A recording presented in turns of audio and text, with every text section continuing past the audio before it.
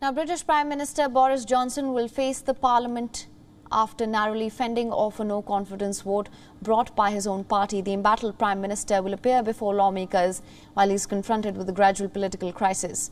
Now, in Monday's no-confidence vote, more than 40% of his own MPs had voted against him. Johnson called the vote a convincing result, but critics say it's just the beginning of the end.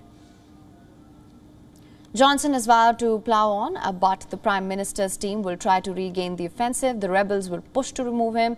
Despite his narrow victory in the no-confidence vote, The Guardian reported that rebel Conservative MPs are drawing up plans for vote strikes. The move will aim to paralyse the government's legislative agenda.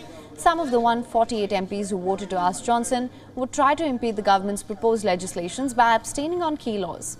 The face-off may begin with a new bill which overrides the Northern Ireland Protocol. The Northern Ireland bill is expected to be published this or the next week. A huge backlash is expected to be given to a Johnson-led government's authority and had publicly been undermined. Similar events happened at the end of former Prime Minister Theresa May's era as well.